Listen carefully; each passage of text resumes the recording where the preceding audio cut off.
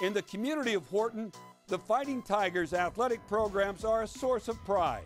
And the boys soccer team has built itself into one of Wharton's top programs in recent years. We've always been one of the most successful programs here at Wharton High School.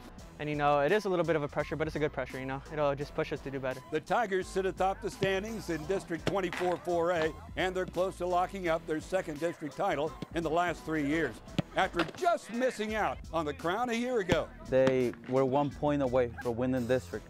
And if we accomplish this, that means like we're moving in the right direction, moving forward. We feel like we're supposed to be. We're ranked number first right now in district, but we're not satisfied. We haven't accomplished what we want, which is go to state.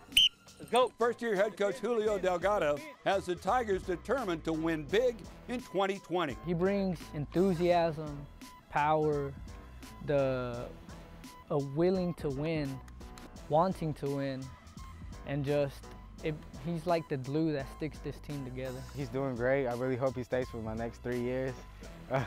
He brings a good attitude to the team. As impressed as the Tigers players are with Delgado, Delgado is even more taken aback by his team's passion for the sport. The one thing that is different from other places I coach is we're done practicing and they stay like an hour, 2 hours kicking the ball, playing, practicing what we did during the period. Then even Sundays, like, coach, we're gonna go, can we use the field? Like, why?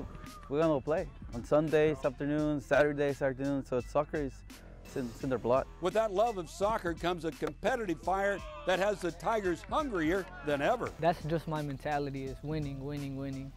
I can say that nobody on this team likes to lose, and everybody fights real hard to the end to win. A lot of the teammates we have this year were on the sophomore year team from my sophomore year.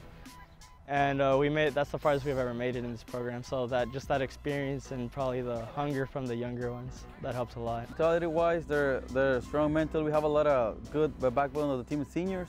However, our freshmen and our juniors and sophomores, they're all are ready to step in when needed. Wharton features the combination of a strong senior class that still has great chemistry with a number of talented underclassmen. Our connection with each other.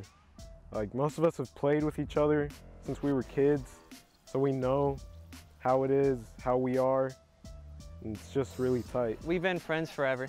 You know, we grew up together, so to get to play on the team and represent our school is something special. We have a really strong brotherhood bond, and yeah, we've been playing since we were like a young age, so we all know each other, we all know how we play on the field.